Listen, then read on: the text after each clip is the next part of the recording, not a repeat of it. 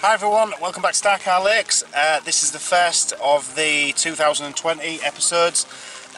Apologies for the poor light, and it's a very miserable Thursday in June. So thought we'd just pop down after work, had a quick sleep in the van, got all my stuff out, get going. Got straight into some little baby tench on the waggler close in. There's a little boy now. Come on. The net. So hopefully we'll be amongst loads more of these today.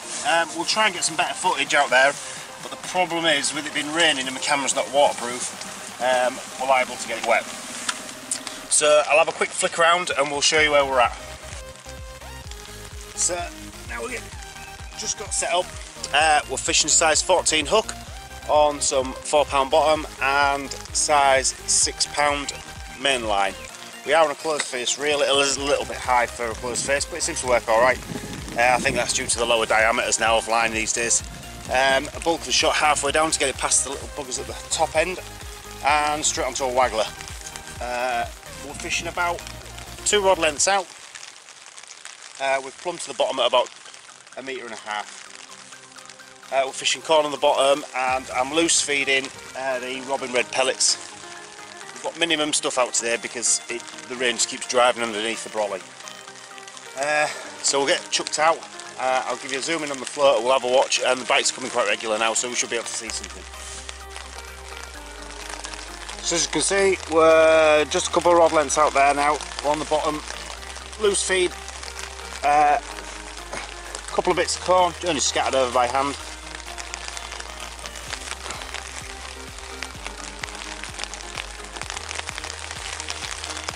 As you can see, the rain's driving down there.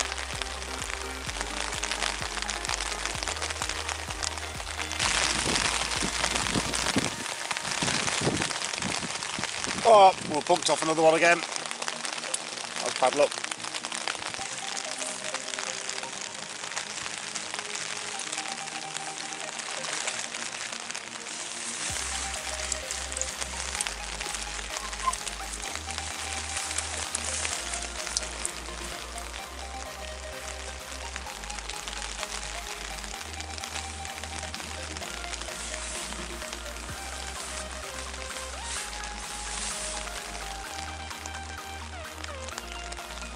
Beauty of barbless hooks.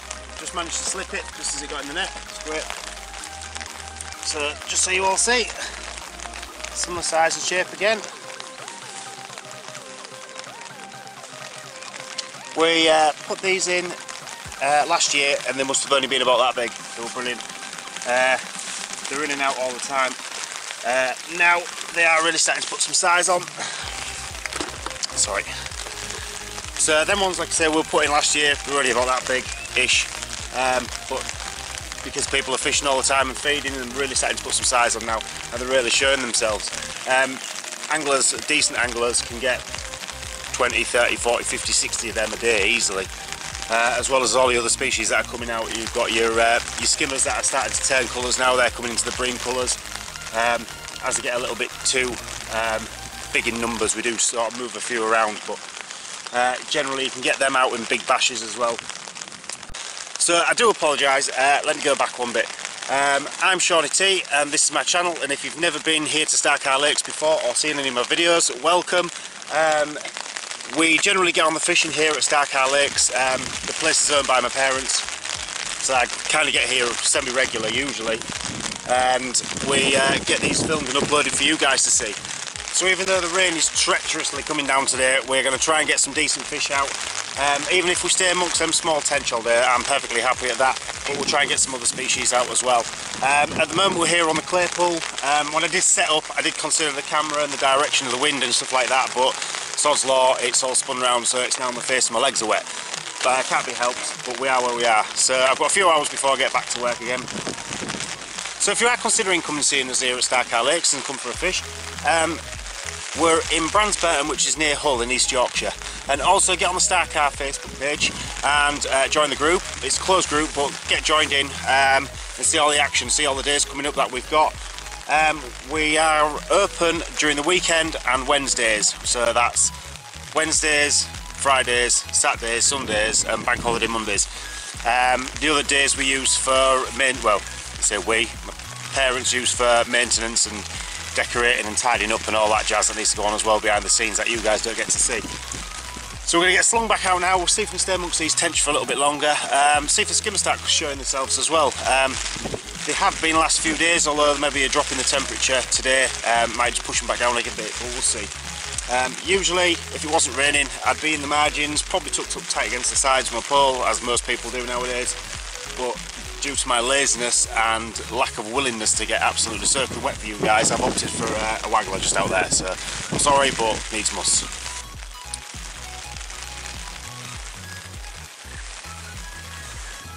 So as you can see, for windy conditions on a waggler, get the tip just under the water, tighten down onto the waggler until you just see it drop a little bit, and then we'll sit down and wait.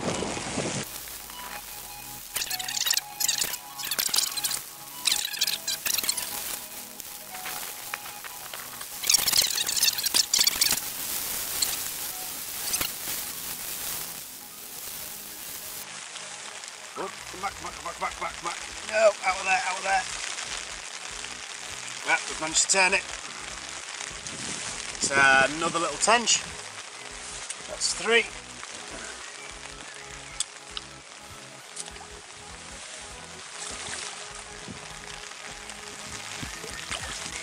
So as you can see, lovely little green tench again.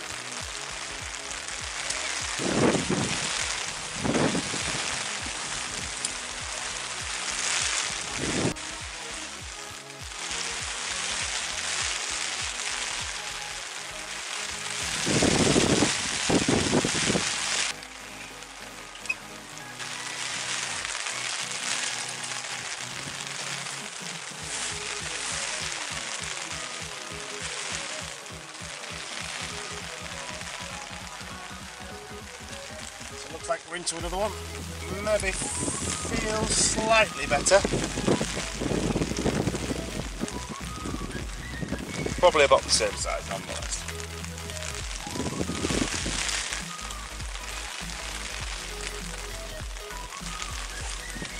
Same size, just a little bit more lively.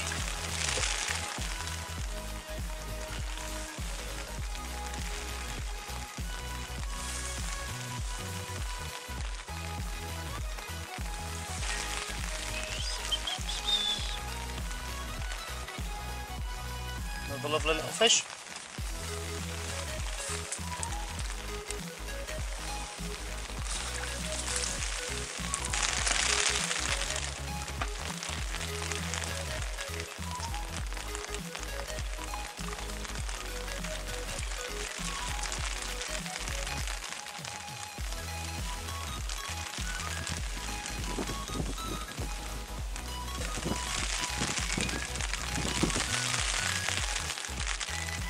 Silver on car.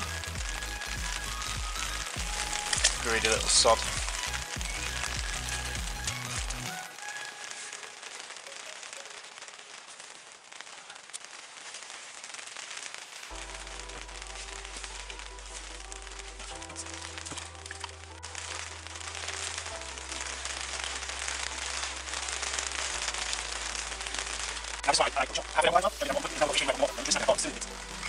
So because the corn is going in quite regular to keep up with demand, the smaller stamps of silver are right up on the top now. So every time I put a bait in, they're literally snapping it off the top. Nice to catch, but frustrating when you're trying to get to the bottom. So just spin you around. This is off the top on corn. Look at that for a little baby one. Beautiful little tench. Completely unexpected. I was slating it, saying it was going to be a silver, snapping my bait off the top, and it wasn't.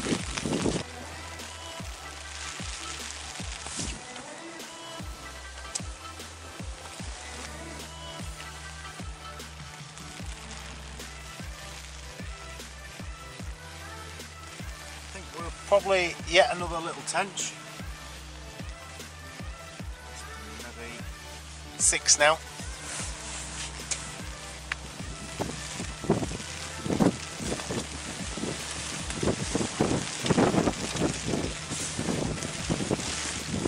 Lovely, safe in the net.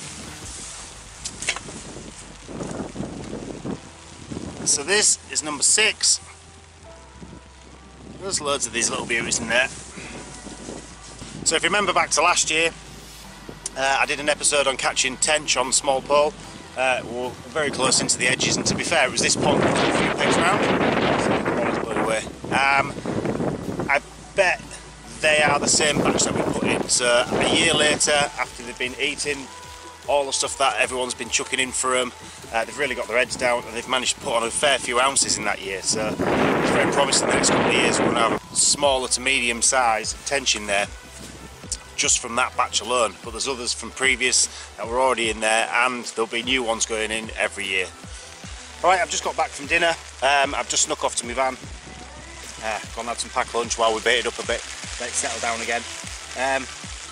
If you're ever looking at this place on YouTube, or you get yourself on the Facebook page, you ever think you're going to make the pilgrimage and come, not sure what to use, it's like many other modern places nowadays. Not only you've got your old variety of baits that always work, like your maggots and your casters and your corn. I tend to use a lot of corn.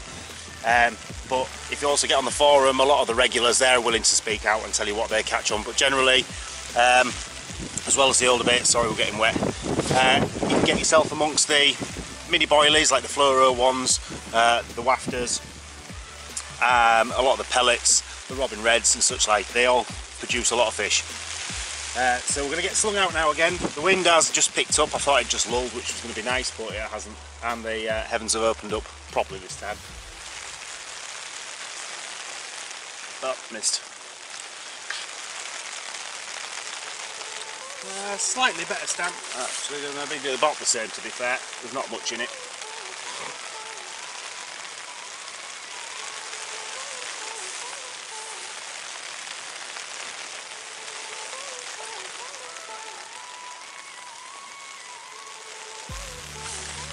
Safely in the net. Yeah, it's a slightly bigger stamp. Probably one from the year before rather than last year's. Keeping it over the net and the mat. So we have another little stamp. Nice fish. Back.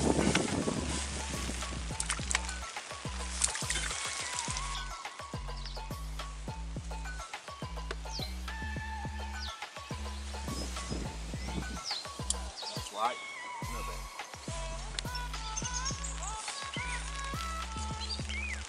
No, we've got an hour left.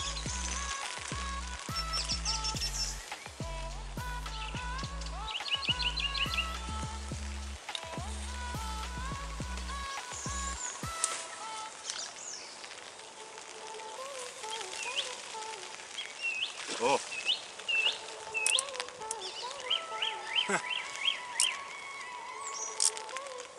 You would not believe what's just come off the top. Literally taken from the top the second it hit the water, and I will show you in a second. Safely in the net. Oh, what a lovely bream.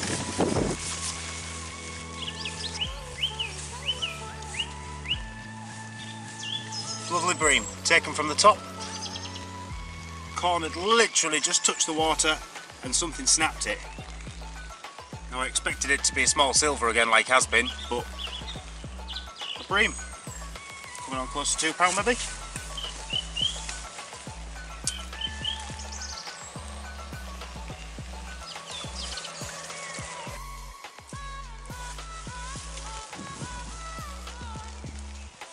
Well, it looks like we've got a better stamp of fish, and I really do hope the battery lasts. I was about to put it on charge for a few minutes, but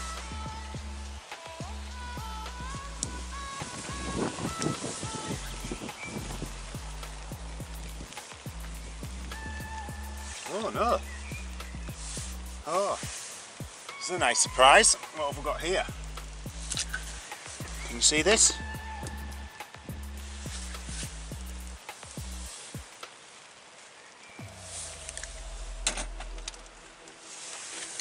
I haven't had one of these for a little while, and I don't think we've had many on camera, to be fair.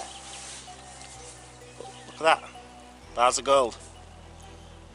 Lovely, lovely golden tench. First one I've had this year. First one I've had from last year actually as well. Never got one last year either. Just before the battery on the camera runs out. Drop it back. So yeah, sorry it's been a bit miserable for you today. It's just starting to ease as well now, which is just my luck. I've got to get myself cleaned up, last 3/4 of an hour fishing maybe, and then get myself back to work, and then home to edit tomorrow. So until next time, which will be next week, I hope you enjoy this. If you do like it, give it a thumbs up. If you've not already subscribed, please subscribe. All the support's greatly appreciated. And until next time, tight lines and stay safe. Right guys, so just while we've got a break in the rain, I'm going to nip around the site for some of the new viewers. For those who haven't seen it before, Starcarr Lakes here in Bransburton, which is in East Riding near Hull. First up, we've got a big car park for you guys, so there's no worry about the 2 metre spacing. Behind me there, just behind the tree. Behind me there, we've got a log cabin that sleeps 8. So if you're interested in that, get yourself either on the Facebook page and inquire about it, or we've got, they can be found at cottages.com. Hold on, just open the shed. So when you get here, we've got a booking in shed, all nicely done out. I'll just spin the camera around and we'll give you a quick run through it. So we've got, when you get here, get your details put down. There's some envelopes there, stick your money in the box, and we empty it daily or multiple times in the day, and we'll go around and check. So this is a clay pool here, this is where we've been fishing. We've been around this area here close to the bridge. There's some pictures of my dad from that particular pond. Also we've got rules and notices, more notices. Right, this, the big pit, as you can read there, one of the larger ones that sits behind the clay pool. That's one of the deeper ones. There's my dad there, that's potentially some sort of kind of catches you can get out there with a decent angler. Again, it's not a once off, these are happening regular. And then we've got the old trout lake. Again, these no longer has trout in this stock. The same kind of fish is what you'd expect to find in the pit now. So it's coming along quite nicely as a decent sort of match pond.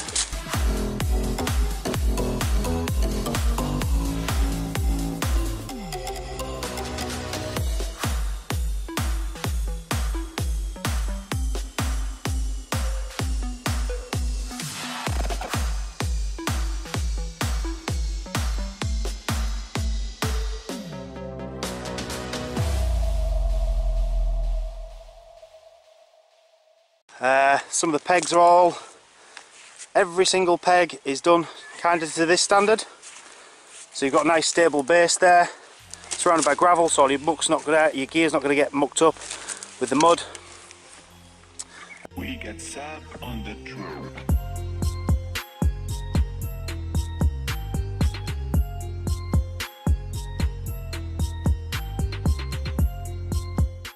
I am on a whole nother level. Girl, he only fought you over cause you let him. Girl, I guess he didn't know any better. Girl, that man didn't show me ever. Do all I can just to show you you're special. Certain it's your love that holds me together. You say he been